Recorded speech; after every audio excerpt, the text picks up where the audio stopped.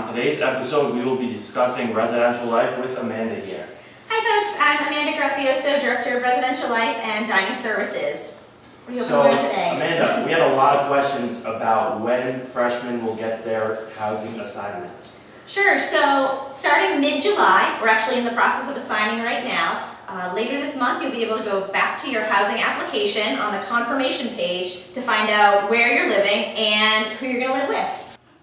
Hi, we're here in Blair Hall, one of our residence halls on campus, and you guys asked us the question, what comes in a dorm room? So we have beds right here in every room.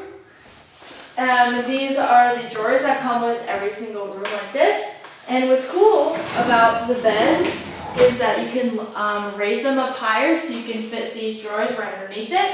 You can also bunk it with the other bed. There are also desks in every room, great for putting your school supplies in them.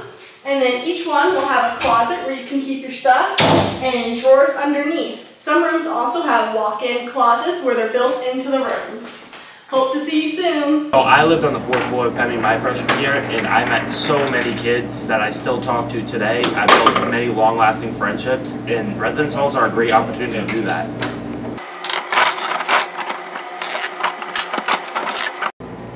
Hey there, here we are in Penny Hall, one of our residential buildings on campus. Every single building comes with a lounge area for students.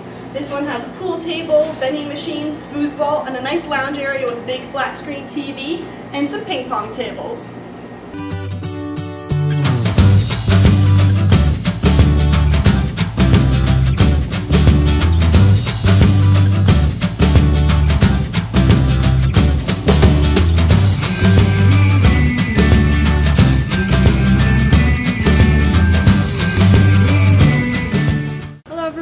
Welcome to Belknap Hall.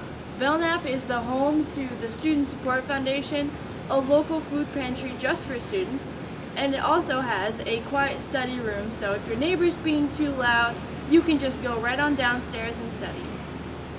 And be sure to join us every Tuesday starting at noon on Plymouth State's Instagram page for Ask Me Anything Tuesday, just to ask current students anything that may be on your mind. That's all, folks!